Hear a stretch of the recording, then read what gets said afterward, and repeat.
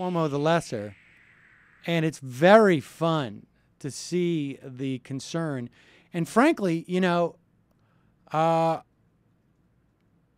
got to dig into this more, but apparently it's a very complicated situation.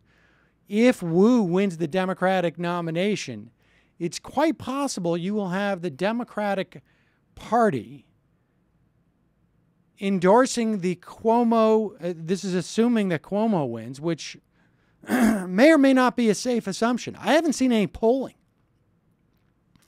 Nobody seems to be doing any polling.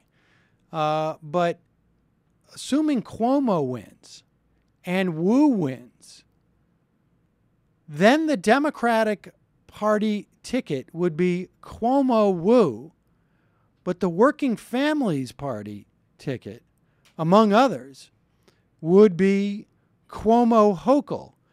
And apparently Cuomo's very concerned about this because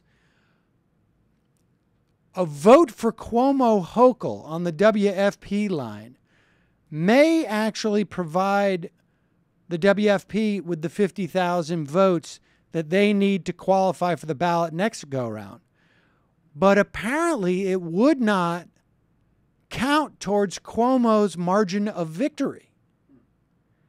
In which case, remember, Cuomo's number one agenda here is to win the general election with 60, 65%, 70%, I think was his dream months ago, so as to make him a national figure. If Wu wins and if Teach Out and Wu get 30% of the vote in this Democratic primary, then quid pro Cuomo is damaged goods, and he simply goes down in the history books as the not very popular Cuomo of the two,